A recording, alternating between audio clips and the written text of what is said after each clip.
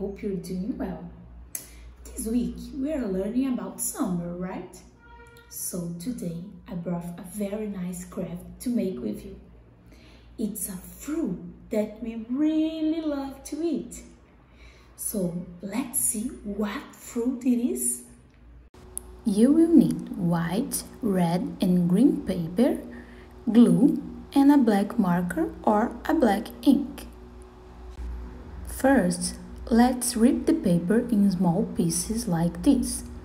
If you don't have red or green paper at home, you can color a white paper to do it, okay? Then, let's draw a triangle.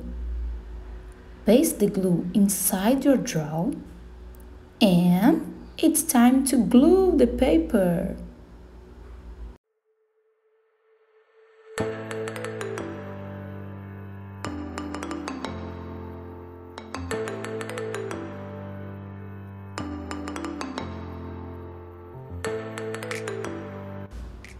See, kids, do you know the name of this fruit? Yes, it's a watermelon. And what is missing on our watermelon? Yes, the seeds. So now we can make 10 seeds with black marker or black ink.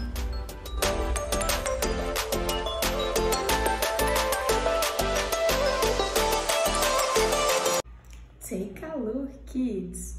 During summer, it's always important to have health and light food, like the watermelon, for example. I hope you like it.